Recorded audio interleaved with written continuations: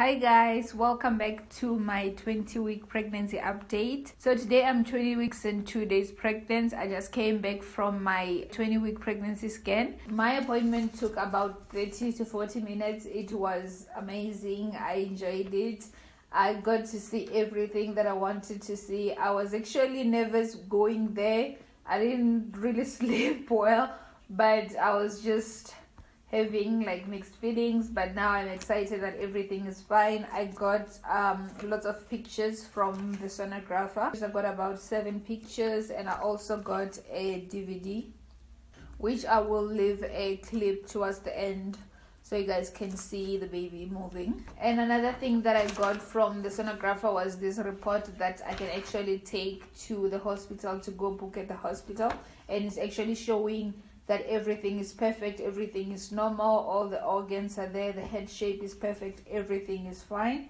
And it's also showing the gender, but I'm not gonna share the gender with you guys as yet. We are planning on having a gender reveal with our family and friends in the next coming weeks. And then according to my sonographer, the baby's weighing around 296 grams, and my due date hasn't really changed from my previous scan that I had it. So now I'm just super excited to be halfway and knowing what I'm carrying so we can start shopping and doing all this fun stuff. And what changed this week was actually my cravings. I started having cravings again. I was craving Chinese food. I had Chinese food for about 3-4 times this week, and it was amazing. I ate the whole thing, and I'm still eating lots of fruits and lots of veggies.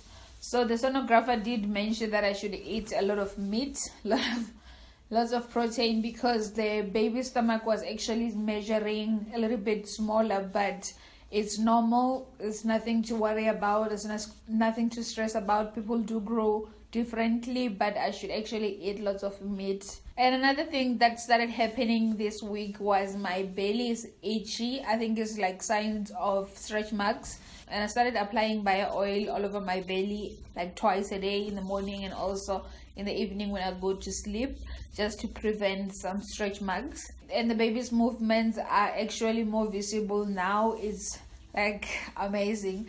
I actually do enjoy it when they move around, and I'm still feeling good. I don't really have any nausea. I don't have morning sicknesses. I don't have any mood swings, which is really good, and I still have lots of energy. And another thing that I noticed is that I'm super thirsty. I'm just really thirsty all the time, so I'm drinking lots of water.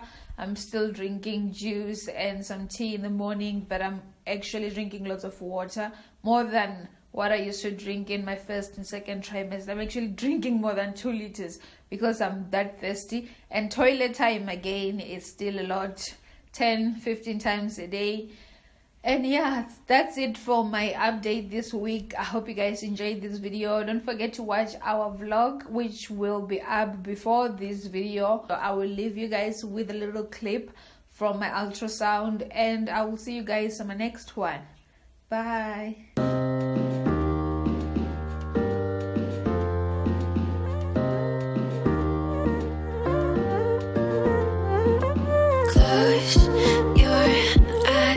Would you dream for me some paradise? Tell me who you see, 'cause I think I do want you next to me.